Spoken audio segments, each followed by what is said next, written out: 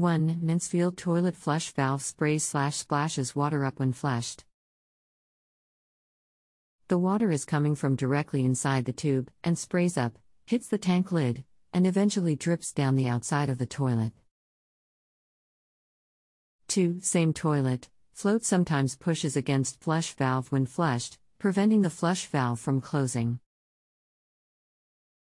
Welcome to Just Answer. My name is I will do my best to help with your issue. What's the water pressure in your house? Excessive water pressure is one possibility for the splashing.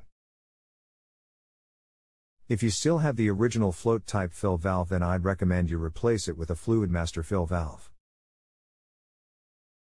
They're an inexpensive option, $10 to $15, and a much better valve than the piece of junk that comes with this toilet. If you're sure water pressure is not excessive, then I need a picture of the inside of your tank so I can see what's happening with the flush valve.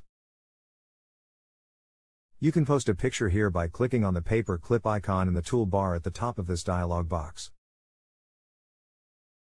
You can only post from a PC or a Mac, not a phone or a tablet.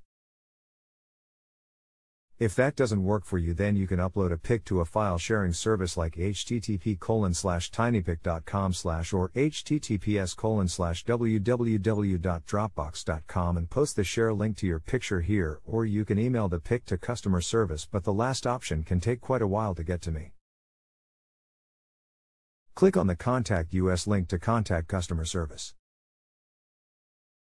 Rick, here is the inside of the tank. http://tinypic.com/r/2iuf12o/8 water splashes upwards, seems to be coming from the inside of the top of the flush valve cylinder. House water pressure is right at around 50 pounds per square inch at the main supply. This has been a problem toilet since I bought the house 1.5 years back. Okay, looks like the blue cap at the top of the overflow where the refill tube is inserted is crooked. Maybe it's broken, maybe it was cross-threaded and isn't screwed in straight.